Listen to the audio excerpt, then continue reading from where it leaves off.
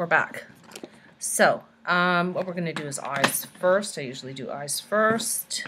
And I'm going to fill in my brows. Sometimes I do them after or before. It just depends.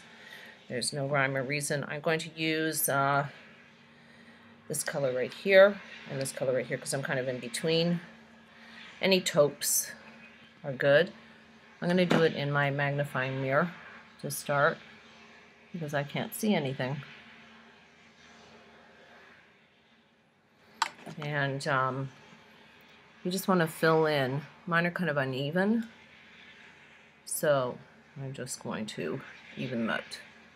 So I'm going to lift this one a little bit in here because it sort of has more of an arch. I'm going to create an illusion that it's higher right in here. And this side I'm just going to leave as it is.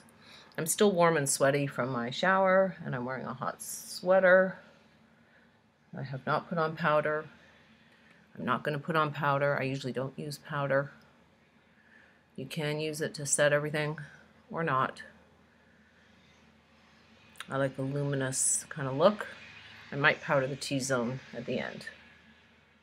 So then I'm just evening out the brow. I like a nice bold brow these days.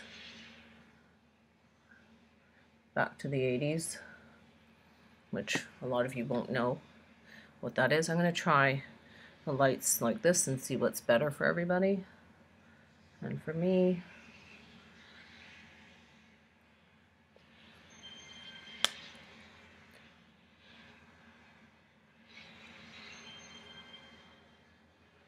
again, balance it out in there.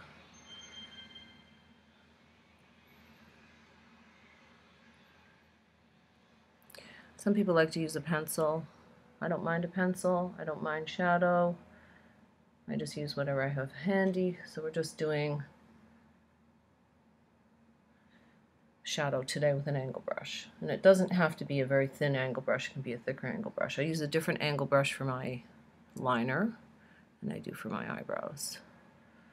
So I think that's a bit better. I'm not completely symmetrical, but nobody is, and the idea is just to create that illusion that it is more symmetrical. It does not have to be perfect by any means. So again, I'm very warm, so I'm just going to pat. Again, if you get hot, just pat.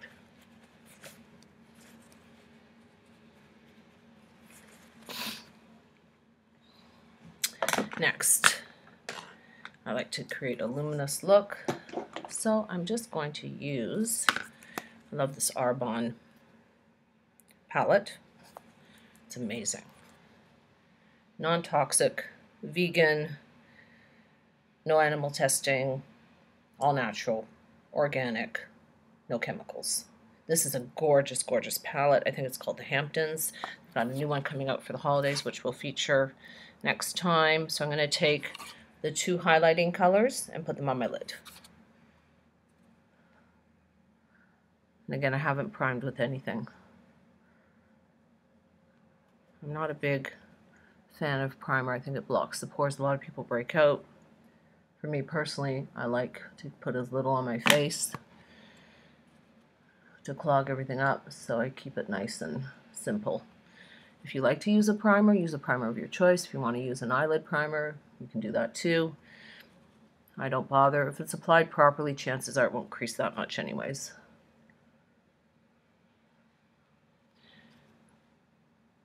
And again, I'm mixing the two, the one that's iridescent and the one that's gold. And I like to put it, oops, I like to put on my cheekbones as well. So on the cheekbones, again, same idea, just to sort of get a glow there to enhance the highlight that you already have on. Now you'll notice I haven't covered my blemishes or anything yet. I'll do that at the end. I'm just getting my eyes on.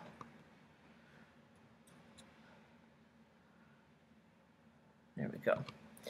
So for crease, I'm going to use, where's my brush?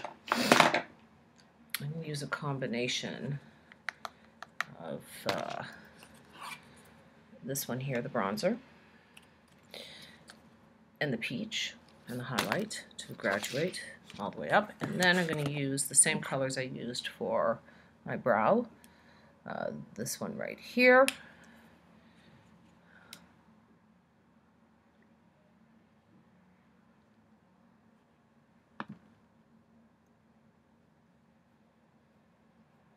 Windshield wiper kind of motion. And with my brush from MAC, can't remember the number because it's faded. It's so old, but I love it. It's a great crease brush. And the makeup I'm doing today is just a very natural, professional, corporate, no makeup.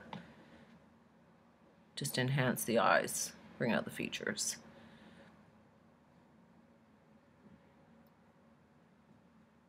And follow up with that bronzer color just up in here, just to graduate it. It's almost like a fake blending. And then the peach on top of that. Again, those two colors right in there. And again, that's just a very soft, natural kind of look. Next, liner. If you don't have liner or don't want to use liner, you can use a angle brush, and you can use just a dark shadow, or you can take a pencil and sort of, for example, let's say technically you could use this with an angle brush, your black or charcoal. I'm going to use my MAC pencil. Okay, here, and I think it's Smolder or one of those. You can take your angle brush, a nice thin one, and just grab some. You can melt it with a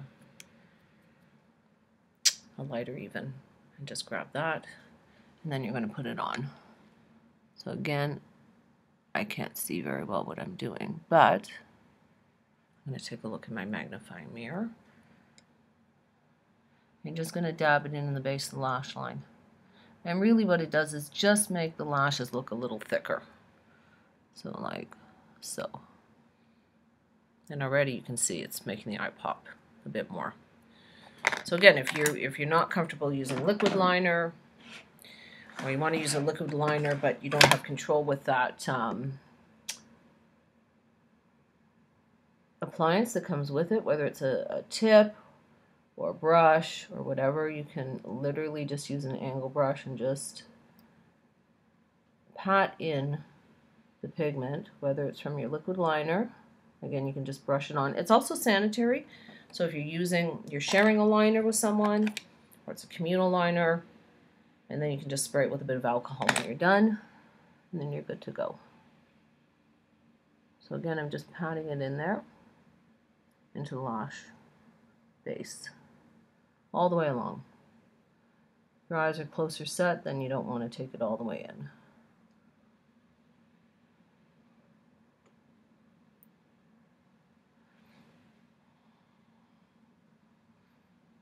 I have a hole in my left eye lid at the lash line, so I usually like to wear liner regardless, even if it's a brown.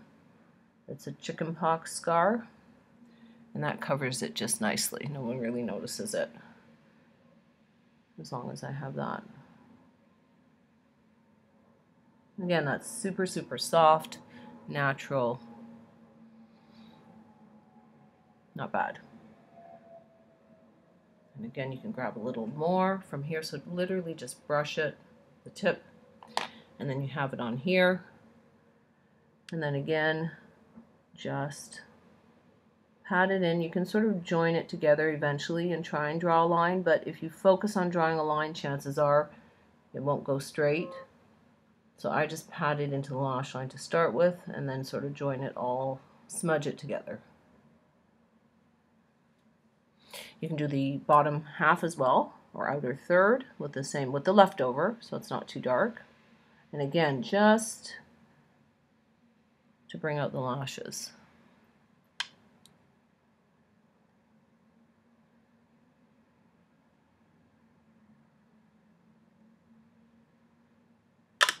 Whoops. The beauty of not using powder yet on your face also is that anything that smudges, literally you can just give a wipe and it's gone. So it's very easy to clean up messes and dribbles. I tend to dribble a lot. Then you can also use this for the inside line, the waterline, which is great. So you're going to brush it in gently at the base.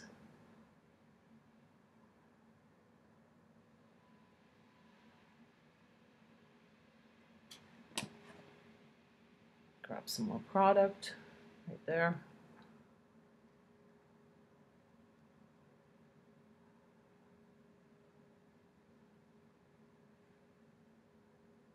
A little more on this side.